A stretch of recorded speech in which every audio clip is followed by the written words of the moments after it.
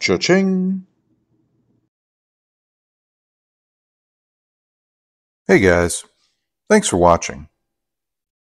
I was installing a transducer mounting block on my 17-foot skiff a little while ago, and I figured I would share some tips I learned over the years for getting high-density polyethylene, or HDPE, to better adhere to a surface.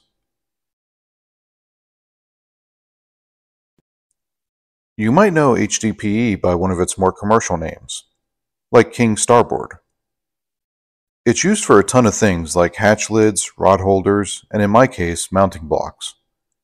It has a slick surface and typically requires mechanical fasteners because adhesives, like 3M's 5200, have a hard time adhering to it. Years ago, after several failures, I learned about flame treating my plastics.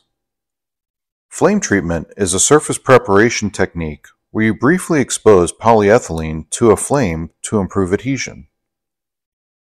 I'm not going to try to even explain what happens at a molecular level, but the results have been pretty great.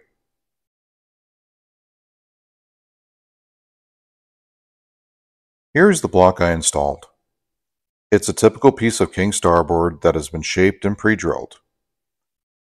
Along with the flame treating, I'm going to drill some shallow holes to increase the surface bonding area of the adhesive.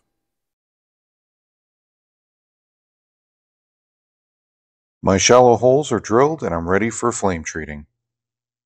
Using a lighter, I'll quickly move along the surface, never letting the flame rest in one spot. The goal here is not to burn the plastic, but just kiss it with the flame. You'll notice the surface will dull a little as it changes composition.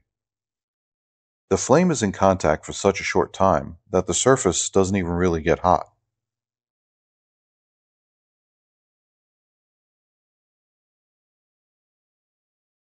The untreated side will still have a waxy feel to it, but the flame-treated side has way more grip and almost a slightly rubbery feel now.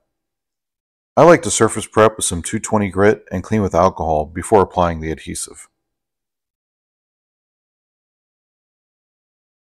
I always try to avoid screwing into my boats unnecessarily for things like wires and cables, so I use a lot of these cable zip tie mounts.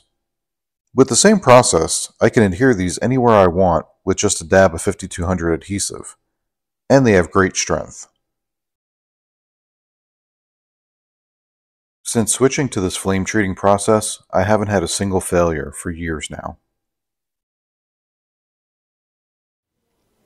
If you enjoyed this video, please make sure to hit the like and subscribe buttons. And if you have any comments or questions, please leave them below. Thanks for watching. Cha-ching!